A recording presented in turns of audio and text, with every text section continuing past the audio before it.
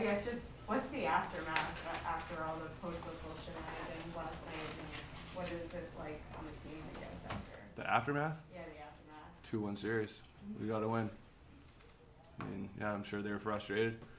Aftermath is we got to win, and we're going for another one tomorrow. Is it something that is talked about in the locker room after the fact or in practice the next morning? It's going to happen. You know, it happens in playoff games.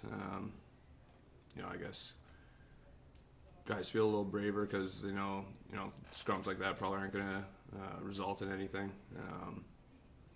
I wish I was a little quicker to the scrum for sure. I was a little behind, but I wish I would have grabbed him first. But yeah, it's going to happen, but no aftermath except for a win. That said, games 1 and 2 of the series were quite conservative, defensive battles. Yesterday it opened up a little bit, and then you have the thing at the end, you know, the little skirmish at the end of the game. That adds a little nastiness, a little flair into a series. Do you think that helps a series, that makes adding more emotion, that nastiness needs to be a part of a playoff series? I don't think it needs to be. I think it's always going to be when you play the same team over and over again in a short span like that. It's only natural it's going to happen. I don't think it's something that, you know, a team is saying, no, we got to be nasty. You know, we got to go start a scrum and, you know, start eye gouging guys. Like it's never like that. It's you got a silent button on that thing. Just swipe it down. Man. It's a little moon. It's a little moon. That's a fine little thing. Yeah. No, it's just playoffs. It's just going to happen. Do you think that, because Turk was just here saying he thinks it helps your team in particular, that it makes you guys more focused and plays better? Do you agree with that? Do you think it allows you guys to get in the game more? Yeah, I think if you looked at some games that's happened throughout the year, I think you know, more guys get engaged. You know, some of those top guys, I think they start playing a little more physical and getting into battles a little bit more. Yeah, I think our team kind of thrives on that. You know, sometimes some teams shy away. I think we do well with it. Did your team in Vegas thrive on that too? Do you think? Yeah. What about your team's resiliency? And you seem to play your best with your backs on the wall. How do you explain that? Well, we've done it all year. I think we've practiced it probably more than we wanted to this year. But I think, you know, that first series against Pittsburgh is a really big confidence boost for us. You know, playing down 3 games, you know, let alone down in a period, down in a game.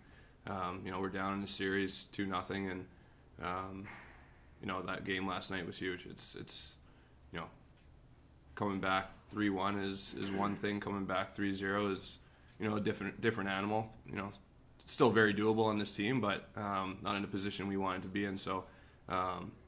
Yeah, I think we knew it was, you know, in a sense a must-win, and we came out and got the job done. Do you think that intensity from the end of the game is more likely to spill over into the next more often than not? And do you think there was a little bit more of an aspect to it, especially because the cheap shot kind of came on Ryan Lindgren?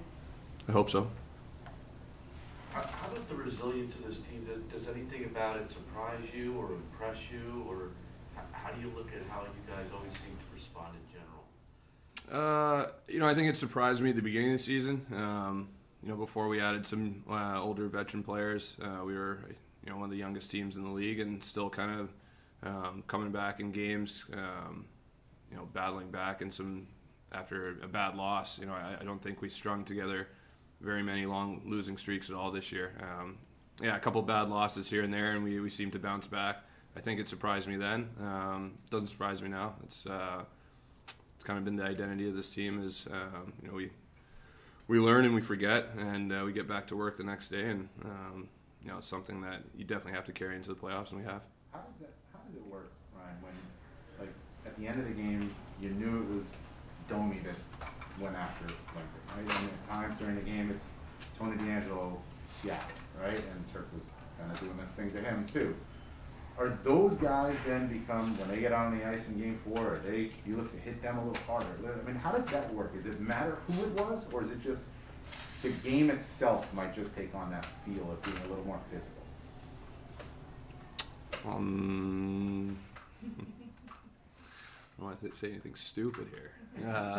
No, I mean, you know, you never want to see a guy chirping your bench.